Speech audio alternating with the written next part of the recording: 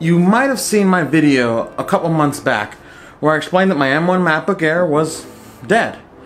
Didn't know what caused it, but I had zero power and I couldn't get it to work. And after a couple calls with Apple where they could not figure out what happened at all, they ended up sending me another MacBook Air. Took a few weeks, but I got one.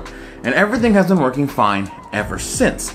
But I was always curious, why did it die? And then that video really started picking up. I got featured in a couple blogs and a lot of people saw it. And a lot of people have comments on it. And I got a lot of tweets and a lot of DMs on Twitter about other people suffering the same issues. I read about other cases super similar to mine on Twitter, on Reddit, and I started talking to people that had these same issues because I was curious, is it something that we could have done wrong, or was it just the chip failed? And I didn't know. And after a couple months of research and talking to people, I found a common thread, and a lot of others have also come to the same conclusion that I have, and that it's USB-C hubs.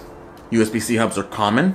Pretty much anyone with an M1 laptop is going to have a USB-C hub, so why was mine the issue? Well, the USB-C hub I was using, well, it was a little weird because it had an Ethernet port on it and it only ended up using one Thunderbolt port on the laptop. I also found others that had similar hubs as mine that only required one plug but had a lot of ports on it. Like some had like a massive amount of ports, and also some had Ethernet ports on it, and most don't usually have that.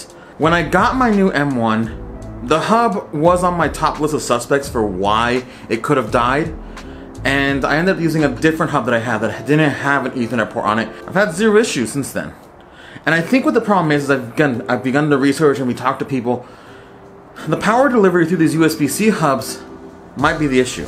These kind of third-party knockoff ones, these ones with a lot of ports on them, they might require more power that the M1 was not ready to give just yet. I just don't think that the M1 chip was ready to give the power that some of these more power-hungry hubs need. And when you use a hub that only really has like 6-7 ports on it, it doesn't really need that much, it can handle it fine. And right now, like for my Ethernet needs, I actually use a USB-C dock that takes up 2 ports. It has its own power supply that's separate from the unit that powers the entire thing and power delivers to the laptop, and that has given me zero issues, just like everybody else that's using the USB-C dock does not have any issues. Now, does this make me a detective and that I've nailed the case? No. Do I know for a fact that my laptop died because of an Ethernet supported USB-C hub? Yes. Do I know for a fact that others have used similar USB-C hubs with Ethernet on it and it also killed their laptops? Yes. Do I know for a fact that people's M1s have died when they plug in a off-brand or cheaply made USB-C hub? Yes. Do I know why those hubs are killing the laptop? Not really. We have speculation, we have ideas, but we don't know for a fact exactly why they are killing these laptops. All I know is that they do. In the end though, Apple was amazing when it came to my replacement. They helped me out a lot. They offered me a replacement after 2 calls with them where they tried a lot of things to get it to work and they could not make it work. Other people I talked to had similar calls with Apple that went about as productive as mine. And I'm thankful for that because I didn't have any issues. It took a little bit, but again, this was right when the M1s came out. They were back ordered for a long time, so it makes sense it took a while for me to get one back. But all I'm saying is that if you have an M1, if you're thinking about buying an M1 and you're looking at hubs, you're looking at docks, be careful. Choose carefully. In the description below, I'm going to link the USB-C hub that I use now that works perfectly fine. I'm going to link others that I know for a fact do work.